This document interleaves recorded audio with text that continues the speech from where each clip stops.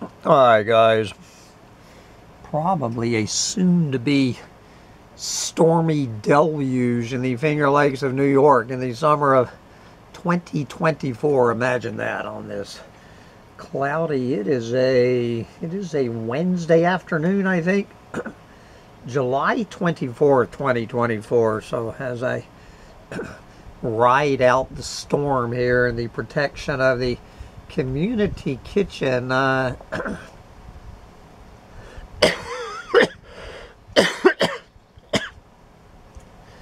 I'm over here at medium.com and I cannot decide between we are all doomsday preppers now, but we are screwed anyway, or you are an idiot if you are saving the earth for future generations. So, you know what I'm going to do? I'm just going to sit here and read both of them. I think I will make two shorter videos instead of one one long one if my camera doesn't fall off the coffee pot. Let's start out with good old Patrick Metzger. I haven't read anything from Patsker, there you go, in a while. We are all doomsday preppers now. Well, not sure about that, but we're screwed anyway. Yes, we are. These doomsday preppers. Come on, please. Last week I was on a work call when the lights went out and the Wi-Fi died, which might be getting ready to happen here for the third time here in a minute. I was surprised because while the rain had been bucketing down in arc-worthy fashion for hours, I had not seen the high winds or lightning I usually associate with power outages. I know which side my paycheck is buttered on, so I dialed back in on my phone, affecting a tone of noble forbearance and advising everyone who did not care that I was sitting in the dark. But look at me, here I am anyway. Upon learning that my two colleagues in Toronto were also off the grid, I was disappointed because now any sympathy would be divided three ways instead of coming only to me. On the other hand, misery loves company. Fortunately, no sympathy was forthcoming. Instead, a Brazilian coworker, most of our software engineers are in Brazil or Armenia, said with a sly smile that he thought Canada had first world infrastructure. A jab met with uproarious laughter from his compatriots. The call ended, and lacking VPN, I have no clue what VPN is. The call ended, and lacking VPN or laptop, I wandered the house like a lonely ghoul at midnight, listening to the rain and wondering why I owned neither candles nor matches nor batteries. All I found was an ancient wind-up flashlight that emits a dim, useless light as long as you're cranking away like a 10th grader who has just discovered Pornhub, and is handy only for illuminating objects less than 6 inches away.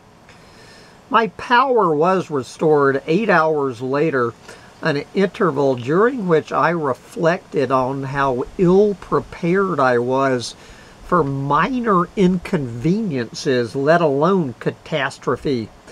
I resolved to do better.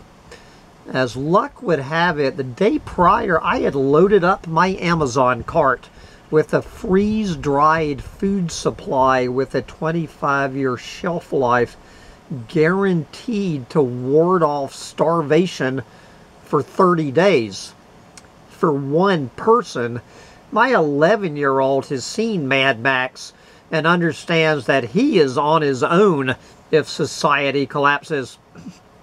I pulled the trigger on buying the grub as well as 100 water purification tablets because freeze-dried stroganoff is not much good if the water you make it with is full of dysentery. I had browsed emergency supplies before, but it was no coincidence that I had carded them at this time. I had been thinking about it since a spate of news stories about how Costco is now selling emergency food supplies. Doomsday prepping has entered the American mainstream. Getting ready for the end times isn't new. In the 1950s, suburban families installed prefab fallout shelters, sneering at less fortunate neighbors destined to be glowing cannibal mutants. More recently, the TV show Doomsday Preppers brought apocalypse planning, yes, into the public eye.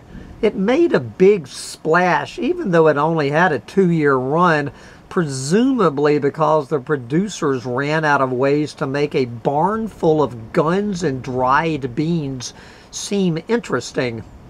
In the early days of the Corona panic, terrified shoppers swarmed Walmart to load up on toilet paper, showing enthusiasm for the prepping concept, but a flawed grasp of the practical exigencies of post-collapse survival. Still, prepping remained a niche associated with bearded pastorals and camo gear, saying things like, "Them feds better stay off in my land." This Costco offering, however, announces that the lifestyle is no longer just for people worried about Bill Gates injecting them with a microchip. As humanity actively pursues self-extinction via climate change, nukes, pandemics, AI, and the global rise of new fascism, there's a growing interest in near-time upheaval and how to survive it. Fortunately, there are plenty of sellers to meet the demand, and right-wing media have you covered. The Blaze will put you on an email list for vendors pitching not just food security, but gold, meds, and Trump-branded knives for stabbing bears and Antifas. Boxes of food and discount penicillin aren't enough to make you feel safe. Buy yourself an abandoned mine for $1.2 million. Or hunker down in a decommissioned silo for only $750,000. If a giant hole in the ground is too rich for your blood, consider a membership at Fortitude Ranch, a franchised chain of survivalist compounds that double as vacation timeshares. Whatever your apocalypse budget, there is a solution to meet your needs when the shit hits the fan, or SHTF, as the pros say. The trend is terrifying. In the face of real existential threats, we are abandoning the goal of a functional society and turning out resources toward ensuring individual survival. It's tempting with chaos on the horizon, but it is also stupid. Don't get me wrong, short-term emergency planning is vital, or I would not have a bucket of powdered eggs in the basement and solar-powered battery power to keep my popsicles stiff during blackouts. Climate change is getting worse, And wherever you live, something is coming for you, whether it's heat waves or hurricanes or rain events like we had here last week, and we might be having here again in 5 minutes. Nope. Best to keep a few supplies on hand. But as far as navigating a full-on societal collapse, you won't, at least not for long, or in any way that approaches a modern lifestyle. Even if you're the love child of Daniel Boone and Bear Grylls with a U-Haul full of guns, batteries, and Nutella, the structural supports of modern civilization simply will not be available. Topping the list of missing necessities are medicines and vaccines, both requiring a complex supply chain that won't exist post-apocalyptically. Before these medical advances, most children did not live past the age of 5, and people routinely died of infections that could have been cured with a course of amoxicillin. If you have got diabetes requiring regular insulin, you might have a year before your stock goes bad, assuming you can keep it cold. And unless you're the professor from Gilligan's Island, you likely cannot build an MRI machine out of bamboo and coconuts. Speaking of machinery, all your gear, from solar panels to night vision goggles, is eventually going to have to be fixed or replaced when the mines stop digging, the factories stop producing, and the container ships from China stop pulling into port.